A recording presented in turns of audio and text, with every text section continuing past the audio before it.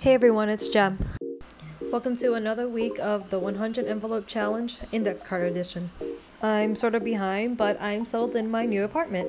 Since I've been unable to record myself pulling out the index cards or even fill out the sheet, I decided that hey, at least I can record myself filling them all the index cards that I pulled out the past 2 weeks, or 3 weeks now. So I just filled out the 30 and 38 card, and now we have the 25 and 29 cards.